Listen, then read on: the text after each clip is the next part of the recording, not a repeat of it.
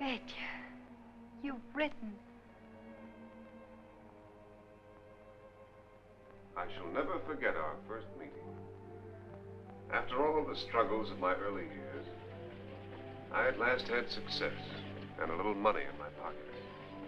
I was on holiday traveling westward from Moscow to Paris when the train stopped at a country station in eastern Germany.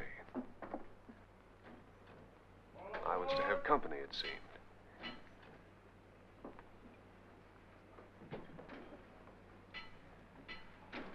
At first sight, it didn't look very intriguing. But then I knew that I'd really left the Russian winter behind me. Springtime had suddenly stepped into the carriage. I watched her, fascinated.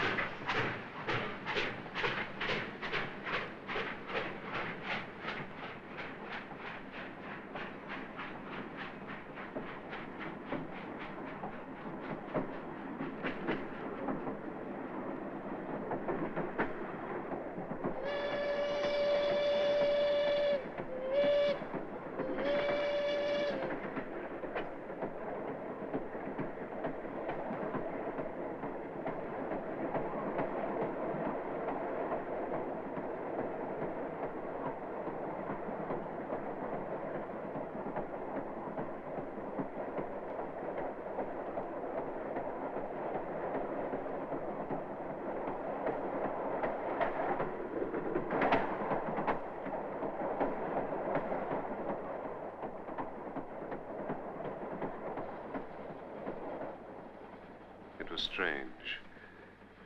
Throughout the whole trip, she scarcely once looked up from her cards, except for those enigmatic glances which seemed to promise I didn't know what.